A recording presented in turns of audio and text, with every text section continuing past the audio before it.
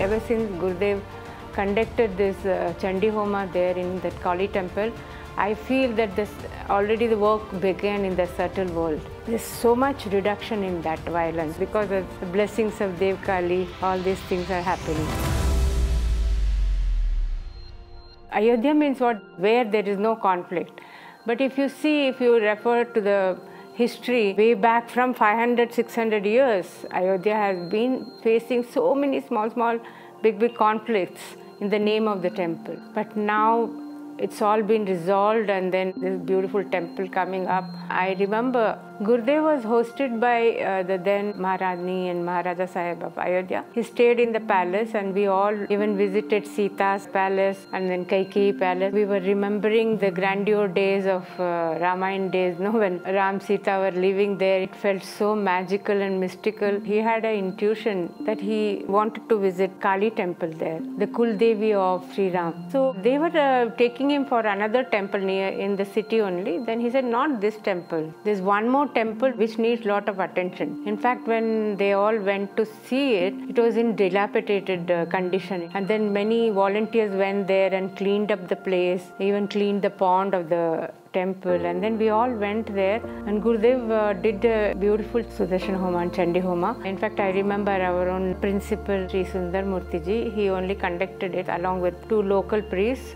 And we were all there. We were fortunate to be witnessing that great event. Here I remember Gurudev's saying that forces in the subtle realm always have a greater say over the material things that are accomplished in the physical world. Ever since Gurudev conducted this Chandi Homa there in that Kali temple, I feel that already the work began in the subtle world. Before that, there were many conflicts.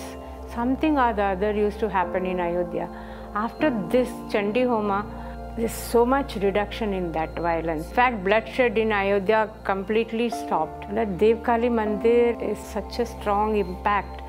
It is, even now I can feel the energy there when we were sitting and participating in the yajnas. It was really something to, cherish. Because of the blessings of Devakali, all these things are happening. And the same evening we had wonderful satsang around the pond, and I tell you, it was so, what a divine space. In that temple where there's nobody used to visit, around this pond more than 1,000 people sitting. Hindu saints and Sufi saints both were sitting together. That was something, that was the beginning of the harmony in both communities. That day, it was such a momentous occasion, joyous occasion for all of us. The Muslim Sufi saints gifted Gurudev with the holy book of Quran and Tulsidas Ramayana. We could clearly see how Gurudev planted the seed of harmony and peace among both the communities that evening. When the Supreme Court announced about the verdict, it was, people expected violence, but there was no incident of violence. Everybody had that gratitude, both the communities in fact, that is the achievement. And if you notice, from ever since that day till now, there is no violence in Ayodhya. That Devakali's Prasad. I was thinking about it, how all these things happened and how it has been fructified. All Gurudev's effort and so many people coming together, on both the communities, leaders. They have all worked for it. When the Supreme Court verdict came, what Gurudev said, this whole credit goes to Bharat, to the people of India.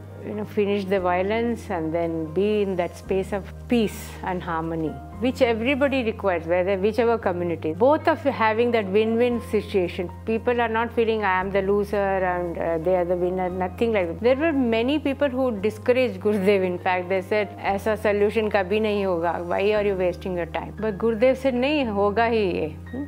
And he had that strong sankalpa, and that positive mindset worked wonders. I feel it's such a beautiful occasion to celebrate for all the humanity.